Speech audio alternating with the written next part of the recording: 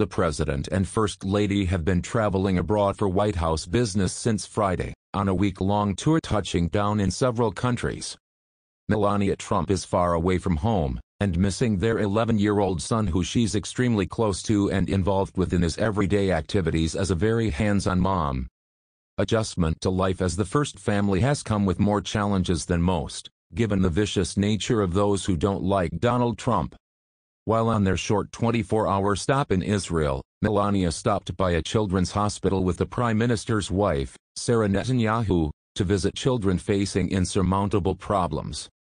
As she showered them with genuine love and attention, she undoubtedly thought about her own boy who was back at home, and being watched over by people she and the president trust.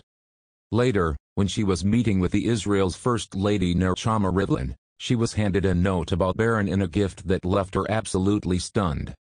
It's no secret that Melania's first and most important priority is her young son Barron. He's who she stayed in New York for during the stressful first months of Donald Trump's presidency. He's also the one she's fiercely protected against, an adversary she never thought he would be relentlessly attacked by, grown adults of a different political party than his father's. Being a person in the public eye can be lonely despite the number of people who know your name and give you attention. The relentless ridicule and comments made about this child is not something any kid should ever have to face, especially since he didn't choose to be the first son of the United States. Nechama understands this struggle all too well, as she too has faced similar scrutiny in her own country, as part of what comes with the territory of being the wife of a world leader. While Nechama and Melania spent some time together, the gracious First Lady of Israel leaned in and handed Melania a gift. It wasn't for the Melania, rather Nechama decided to do something special for Barron, and within the gift of the book was a much deeper meaning that was especially touching for our First Lady. Independent Journal Review reports. The First Lady got copies in 3 different languages, but it's the content of the book that matters. According to descriptions, the book illustrates a mother and son, alone on a walk. Her boy is named Ben. The son is worried that he is alone in the world because he is special, but his mother reassures him with a hug. If anyone is in need of some reassurance, it's Barron, who has been the brunt of undeserved torment by adults in this country who simply hate who he was born to. Nobody knows how to comfort him the way his mother does. This incredible story, written about 2 other people well before the Trumps moved to the White House, seems to perfectly represent this mother and son relationship now and the struggles young Barron is facing today.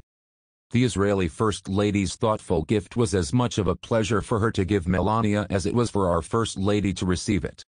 Nechama could see that Melania was visibly moved by what the note said in the book, and immediately understood.